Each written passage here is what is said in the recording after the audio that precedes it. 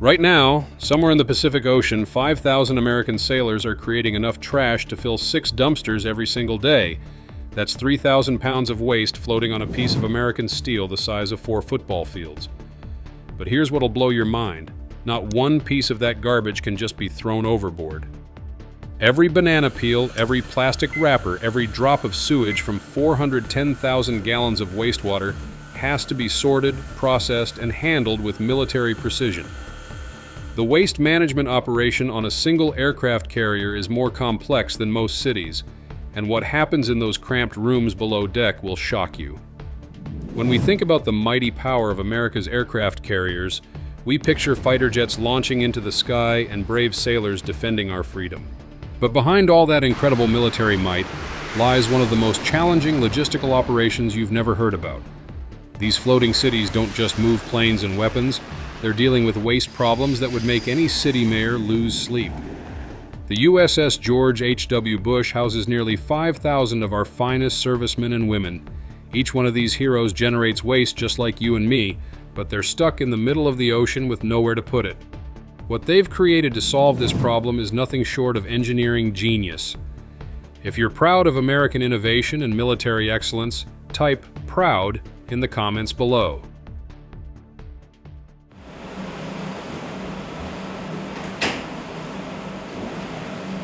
Main content begins. Let's start with the numbers that'll make your head spin. Every 24 hours, these naval warriors produce enough solid waste to fill a small apartment. We're talking about 500-pound bundles of food scraps and paper, and they make 8 of these every single day.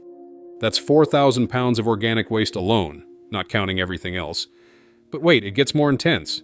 The metal waste they generate? They compress it into barrels that weigh 300 pounds each.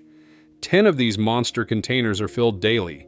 That means our sailors are creating 3,000 pounds of metal waste every day just from cans, equipment, and materials. Now here's where it gets really mind-blowing. These brave men and women also produce 410,000 gallons of wastewater daily. That's enough water to fill up 8 residential swimming pools every single day. And remember, they're in the middle of the ocean where you can't just connect to a city sewer system. You might be thinking, why don't they just dump everything overboard? Well, our military takes environmental responsibility seriously, and international law is stricter than you'd believe. The truth is, managing waste on an aircraft carrier requires more precision than launching a fighter jet. Every piece of trash has to be identified, sorted, and processed according to strict military regulations and international maritime law. One wrong move, and you could face serious consequences. Down in the belly of these magnificent ships, 16 specially trained sailors work around the clock in what they call the Waste Management Department. These unsung heroes work in cramped, humid spaces that smell exactly like you'd expect from the garbage of 5,000 people. One sailor described their job perfectly. "I call us raccoons because we dig through everybody's trash and make sure it's sorted properly." The sorting process is where things get really complex. Everything has to be separated into specific categories: food waste, paper, metal, glass, plastic, and hazardous materials. Each category gets processed completely differently, and the rules for what happens to each type will surprise you. Food waste and paper get the most interesting treatment. Once the ship is 3 nautical miles from shore, these materials go through a pulping machine that shreds them into pieces no bigger than 12 millimeters. Then they're mixed into a slurry and pumped overboard. It's like a giant garbage disposal, but with military-grade precision. At 12 nautical miles from shore, combustible materials like wood, old uniforms, rags, and magazines get incinerated. These ships carry massive incinerators that burn at temperatures hot enough to completely destroy organic materials. The ashes from these fires are small enough that they can be safely disposed of at sea. But here's where the rules get really strict. Metal and glass can only be disposed of when the ship is 25 nautical miles from any coastline. Even then, they don't just throw it overboard. Everything gets shredded first and placed in biodegradable burlap sacks before going into the ocean. The most challenging waste category is plastic. International maritime law completely prohibits throwing any plastic into the ocean. The only exceptions are life-threatening emergencies where crew safety is at risk. So what happens to all that plastic? Every piece of plastic waste goes through an incredible machine called a compress melt unit. or CMU. This device rinses the plastic, shreds it into small pieces, then heats and compresses it into solid discs that are 20 inches across and 4 inches thick. These plastic pucks get stored on board until the ship reaches port or transfers them to another vessel. The engineering behind this system is remarkable. The CMU can process hundreds of pounds of plastic waste daily, turning bulky trash into compact, stackable discs that take up minimal storage space. This technology ensures that not one piece of American military plastic ends up polluting our oceans. But what I'm about to tell you about sewage processing will absolutely blow your mind. You won't believe the high-tech systems our military has developed. Handling human waste from 5,000 people on a ship is a challenge that would stump most engineers. But our naval forces have created systems so advanced, they make city water treatment plants look primitive. Before we dive deeper into these incredible waste processing systems, please take a second to like this video and subscribe. Over 98% of viewers watch without subscribing. It costs you nothing but makes a huge difference to us. The sewage system on modern aircraft carriers is called CHT, Collect, Hold, Transfer. But calling it just a sewage system doesn't do it justice. This is a full-scale water treatment facility packed into a warship. When a sailor flushes a toilet, that waste enters an integrated treatment system more sophisticated than most municipal facilities. The wastewater goes through bioreactors, sediment tanks, filtration systems, and sterilization processes. Only when the water is completely sterile and meets strict environmental standards does it get pumped back into the ocean. The regulations are incredibly strict. The ship must be at least 4 nautical miles from shore before any treated water can be discharged. Every drop gets tested to ensure it meets environmental standards that are tougher than most city requirements. But even with all this advanced technology, problems can happen. The newest carrier, the USS Gerald R. Ford, ran into issues that show just how complex these systems really are. The sewage pipes were built too narrow to handle the waste volume from over 4,000 crew members. When the system clogs, they have to flush the entire network with acidic chemicals. The cost for one of these emergency flushes? A staggering $400,000. The older carriers face different challenges. The USS George H.W. Bush uses a vacuum-based system with 250 miles of piping running throughout the ship. When one section loses vacuum pressure, every toilet on the entire carrier becomes unusable. Imagine 5,000 sailors with nowhere to go to the bathroom.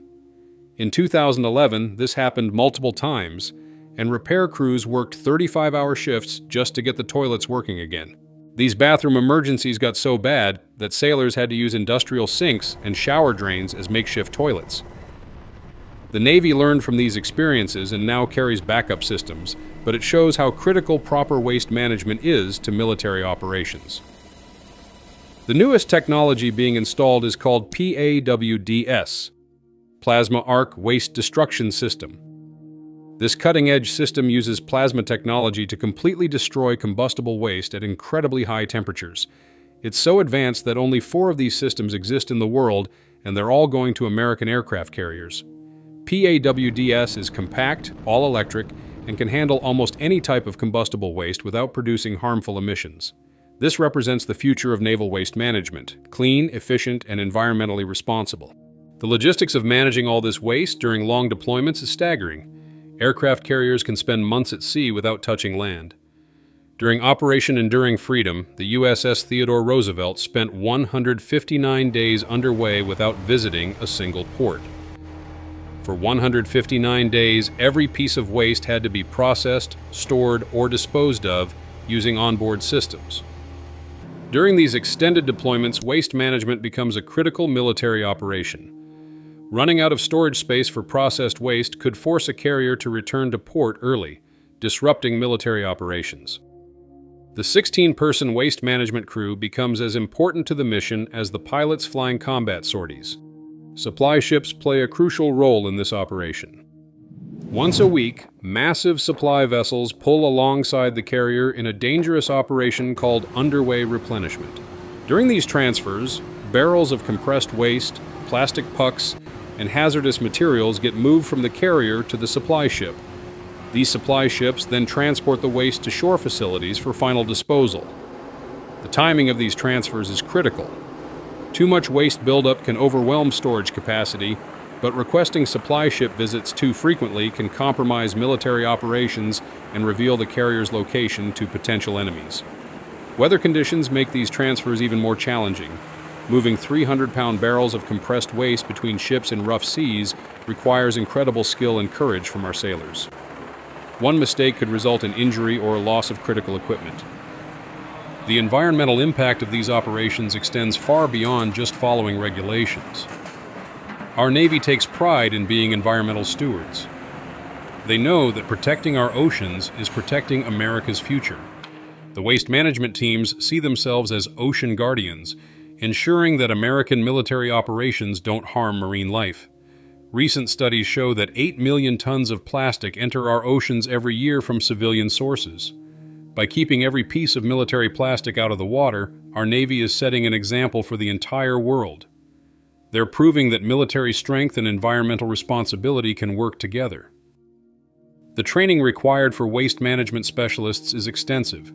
These sailors must learn international maritime law, environmental regulations, equipment operation, safety procedures, and emergency protocols. They're not just handling garbage, they're operating complex industrial systems that could affect international relations if something goes wrong.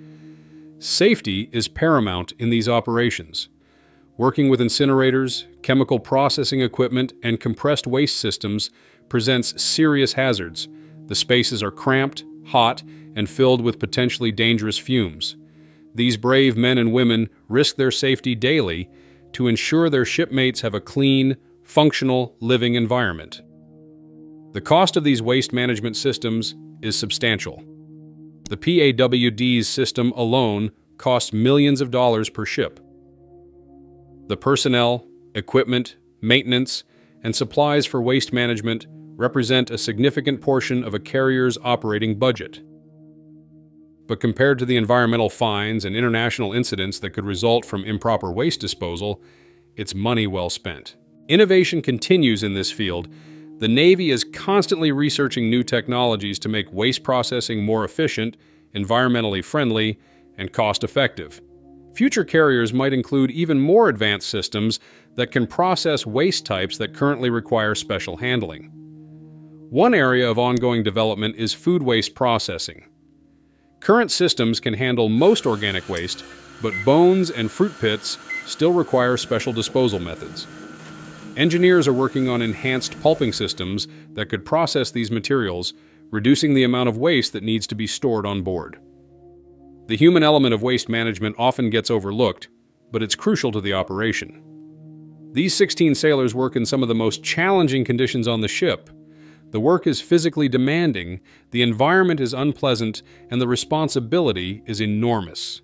Yet they take pride in their mission, knowing that their work keeps their shipmates healthy and protects the environment. Career advancement opportunities exist within the waste management field. Experienced specialists can become supervisors, trainers, or technical experts. Some move into environmental compliance roles or transfer their skills to civilian waste management careers after military service. The psychological aspects of waste management work shouldn't be underestimated. Working in cramped, smelly conditions while handling other people's trash requires mental toughness. The Navy provides support and rotation schedules to help these sailors maintain their well-being while performing this essential duty. Final segments. What makes this entire operation so remarkable is how it represents American values in action. Our military could take shortcuts, ignore environmental regulations when convenient, or push costs onto other nations. Instead, they've chosen the harder path of complete environmental responsibility. Every day, on carriers around the world, these waste management heroes prove that American military might comes with American values. They show that protecting our planet and defending our nation aren't separate missions, they're the same mission. The next time you see footage of fighter jets launching from a carrier deck, remember the sailors working below in hot, cramped spaces, sorting through tons of waste to keep that operation running. They're the unsung heroes who make everything else possible. Their work ensures that American military operations leave nothing behind except the defense of freedom and democracy. In a world where environmental responsibility matters more than ever, Our Navy leads by example, proving that military excellence and environmental stewardship go hand in hand. This incredible waste management operation happens 24/7 on aircraft carriers around the globe, protecting both our national security and our environment. These dedicated sailors deserve our respect and recognition for handling one of the military's toughest jobs with professionalism and pride. If this opened your eyes to another amazing aspect of American military excellence, hit that like button and subscribe for more stories about the incredible people and technology that keep our nation safe.